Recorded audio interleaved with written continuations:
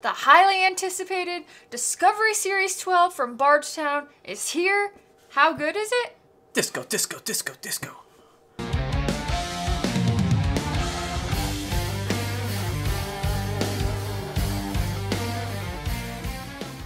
Disco 12. We got this right here.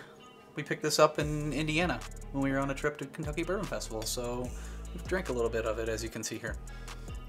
A little bit. Yeah, this is good. So, Disco 12, the highly anticipated one that has a crazy mash bill on here. 48% of it is 14-year Kentucky.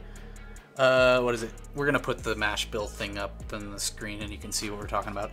29% is 10-year Kentucky. 15% is 10-year Kentucky. And then 8% is Bardstown's own distillate that's 6 years. How much is this? This is $140. Retail. Retail, $140. And I did hear they produce less bottles of this in Disco 11. I don't know how many bottles they have or how hard it is to find in places. I know we have not seen it in Colorado yet, so we didn't pick it up out of the state. Also, we can't really compare it to other ones because we drink them all. I think we might have a 6 or 7 over there, but and a 4. Yeah, we do have a 4 back there. But yeah, we can't compare it to the most recent Disco 11, so sorry. Sorry about that, but also we're going to try it, we're going to tell you our thoughts on it, give you our review, and then we're going to let you know if you should buy this. If you should buy it, if you should buy it and back it up, or if you should just get a pour of it. So here we go. Thank you guys for being here. If you have not subscribed yet, hit that subscribe button, hit the like button, leave us a comment, and tell us your favorite Discovery series so far.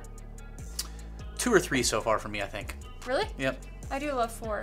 2 or 3 is better, but that's not this. I don't know. Here we go. Cheers. All right. Ooh, that's sweet. Fruity. It's really sweet. Sweet. Sweet.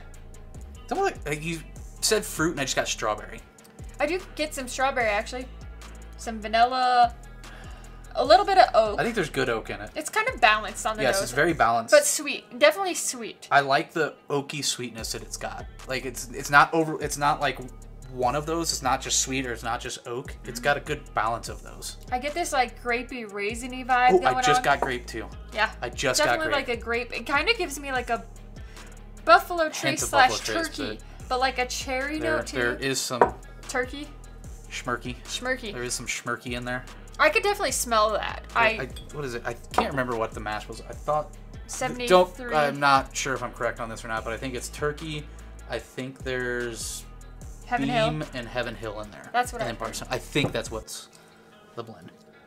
I didn't even know that there was turkey in there. Yeah, that's the old stuff. I believe that's what the old stuff is. I don't know. I could be wrong. Who knows? But I do get some of that like cherry, grapey vibe. Yeah, it smells good overall. It even kind of has like this almond note to it. I just got like a baking type thing on it. All right, let's taste this. It's dark. Look at that. It is very dark. Really dark.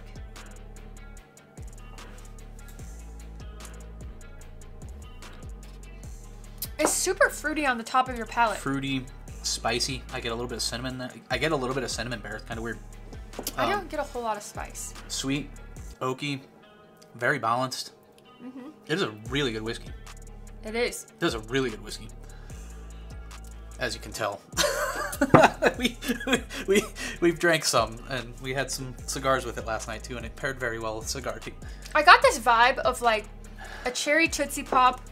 Oh, I can see that. A cherry Tootsie Pop, and then it goes into this like almond baking, and then this like, there's so many layers. This is a very complex bourbon. It is very. It's like very layered forward. It makes me think of like ogres, or onions. They have layers, but it doesn't taste like an onion. It just has a lot of layers. Yeah, it doesn't want to taste like an onion. No, I do think this is really good. I do really like this, and I think that this will be one that will definitely end up in the top 10 of bourbons of the year. I 100% think so. For us, it's going to end up in our top 10. Now, I know hundreds of you are going to ask this in the comments, because I've seen this happening in a lot of videos lately. You're going to say, how does this compare to Russell's 15? How does this compare to Coy Hill? Things like that that we're like really, really hyped up on. We'll figure that out at the end of the year. We will, but like instantaneously, I still think that Russell's 15 is better. I do think that Coy Hill is better, but I would have to try them blindly. But this is one you can probably easier find.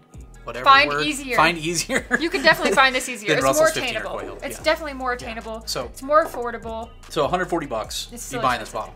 Yes. I'm buying it too. I think we'll back it up. I think we should buy another one. We are going to buy another one of these. So it's a really good bottle. I would bunker this bottle. I hate to say that, but I would bunker this bottle. Just nothing wrong with it. Yeah. If you really like something, then you get a lot of it. I like it. And it's not like you can't just... I mean, I know some places you can't find these, but I think you can actually go to the distillery and buy these. So it's like... Our second home has become Kentucky, and we go there a lot. We may be there when this video comes out a week after that or something. I don't remember when it's coming out, so... Yeah. Anyhow, we are big fans of this bottle. We really, really enjoy it. I can't wait to see where it ends up in the bourbons of the year at the end of the year, but I definitely think it's going to be in the top 10, if not the top 5. Whoever from Bardstown blended this one, kudos to you. This blend is fantastic. The blend is very, very well done. I don't know if Dan Calloway did this blend, because if I remember right, when we did our tour a couple years ago, they said they basically have a lot of people do the blends and enter them in competitions or something, and the competitor wins. Like, what was it? Like a chef did Disco 4 or something like that. I think that's how they do it. But, who knows? Yeah, I don't know who blended it, but kudos to whoever did. It's a great blend. So, we love it. We enjoy it. Now, let us know your thoughts on this if you've tried it or if you're going to be going to look for it now. Let us know. And that's all we got for you today. Thank you guys so much for watching. I'm Dara. I'm Bill. We'll see you next time right back here on The Average Drinker.